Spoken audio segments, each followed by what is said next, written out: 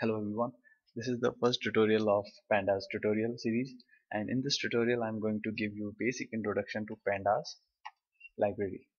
So first of all we need to import Pandas. Okay, so in Pandas we are having series, we are having data frame. So series is a one-dimensional labeled array. So let me show you how to create a series. So here you can pass a dictionary, you can also pass n-dimensional array, you can also pass a list. So I'm going to pass here a list, and let's say this is a list of a salary of 5%, 10,000, 20,000.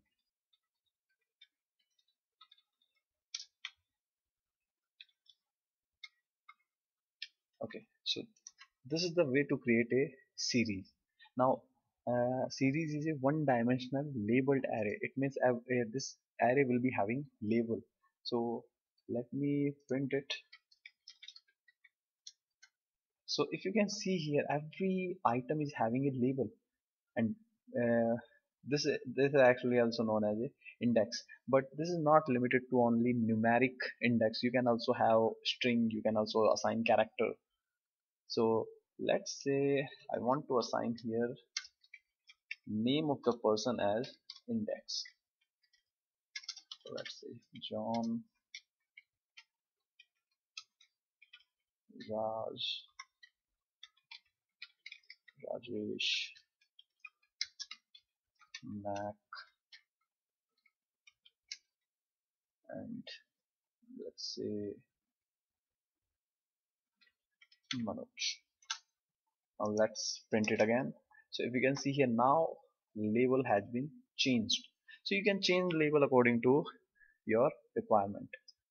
So now you need to just remember it. Series is a one dimensional labeled array. For instance, if you consider a spreadsheet, if you consider a two-dimensional data, so in that two-dimensional data, when you consider a particular column or a particular row, that you can consider as a series. Now let me change it to the previous one. Okay, now I'm going to create one more series. Let's say name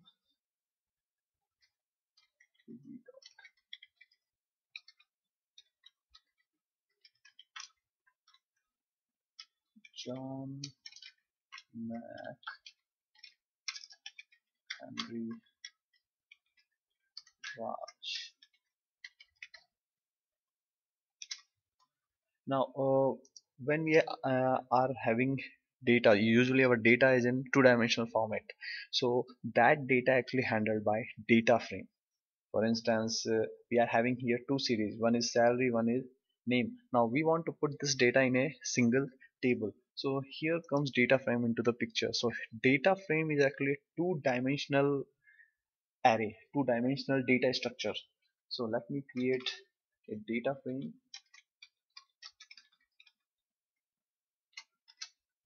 So I'm creating a dictionary here.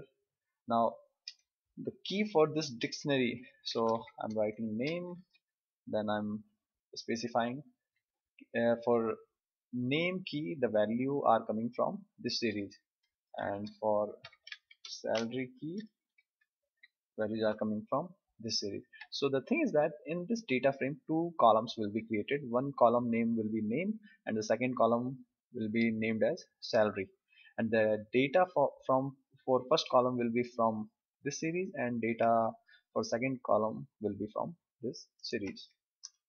Now let me print it. So see, we have created a two-dimensional data structure. We are having two columns. First is name, second is salary.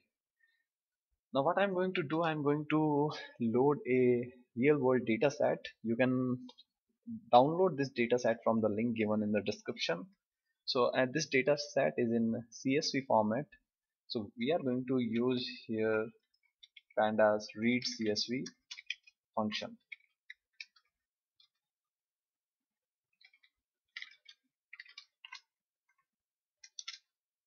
Now whenever you read any data, you want to see what kind of data that data set is having. So we are interested to see some record from that data set, so you can use a function head. So what this function will do, this function will take first few records from your data set and it will show you.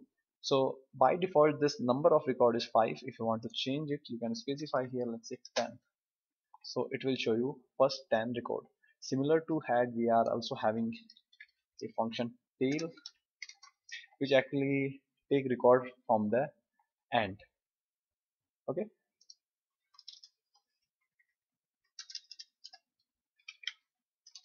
so this function actually will give you a hint like what kind of data our data set is having. Now second thing is that if you want to see is there any missing value in our data or not, so you can run here data dot info. So info is a function, it will tell you is there any missing value or not. So if you can see here, we are having total number of entries 210, and compactness attribute, this attribute is having 207 no none value. It means three values are missing from this attribute, and for this attribute four values are missing. Now the next function is describe.